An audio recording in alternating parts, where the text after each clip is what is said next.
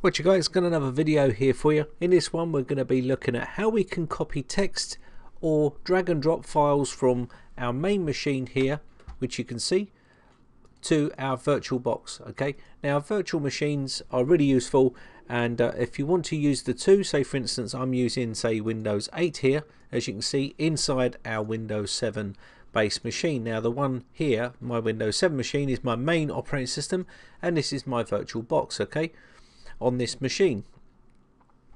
Now if you want to copy and paste text between the two of these, it can be pretty difficult if you don't set it up right, and it's pretty easy to do once you know how. Okay, so for instance, if I want to copy this text here on my main machine, which is this machine here, to my VirtualBox machine, so let me just quickly try and paste some text into a text document here, you'll find that it's grayed out and you can't do it, you see. And the reason why is because it hasn't been set up to do that. Now also, you can't drag and drop files from the main machine to here. You'd have to map a drive. Okay, now to set this up, it's really easy to do, and I'll show you how you can do that.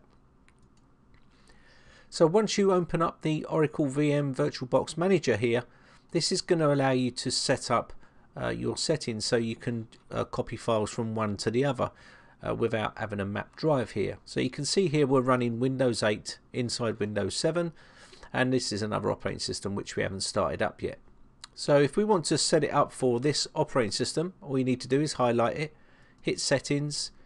Under the general tab here, you want to go to where it says advanced, and then you want to set up where it says shared clipboard.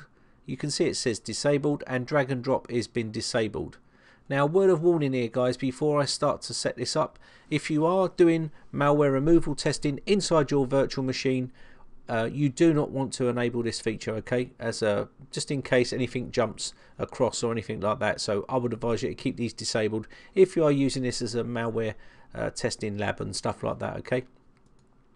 But if you're not and you want to share files between the two, then you can set this up as bi-directional. Okay, it's very easy to do. So you can set these up like so, and this will allow you then to copy and paste text into here. So we could go back to here, we could then copy this text again, and we could go back into our virtual machine now, open this up, and we should be able to paste the text straight into there. Okay, very simple. And you can also drag and drop from your main machine to the VirtualBox by just dragging and dropping. Very simple to do. Okay guys, and that's basically how you can set up a drag and drop or copy and paste from your main machine to a VirtualBox machine. Okay, my name is Brian from briteccomputers.co.uk. I hope you enjoy these videos guys. If you enjoy these videos, then hit the like button, and also hit the subscribe button if you want to keep up to date when I upload new videos. Now if you've got any video requests or any questions or anything like that, you can always head over to my forums and join a community over there, or any computer problems, we can help you out over there. Okay, so thanks again guys, and thanks for watching. Bye for now.